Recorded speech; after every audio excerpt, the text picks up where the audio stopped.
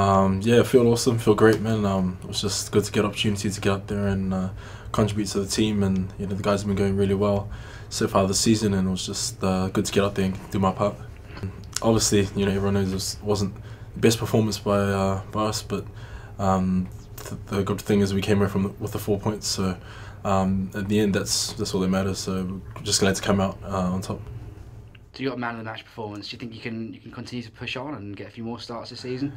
Yeah, I hope so. It's my first man of the match for a very long time, so to get on my first game back was great. And yeah, like you said, hopefully I can get an opportunity to get out there and just do the same again, just contribute and hopefully have a good performance.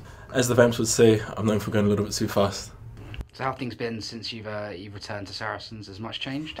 I don't think too much has changed. I mean, there's a few new faces here and there, but the values and everything are still there, and just hopefully we can keep building on those and just keep building on our performances as well. So now we go into the Heineken Cup after 5 tough games in the Premiership. Is it important not to underestimate Connacht?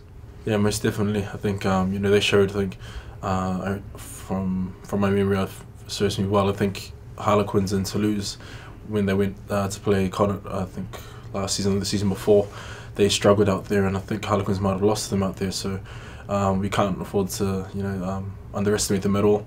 Any team can win on their day, so we have to go out there with the strongest mindset that we're going to come away and give it our best shot and come away with the points.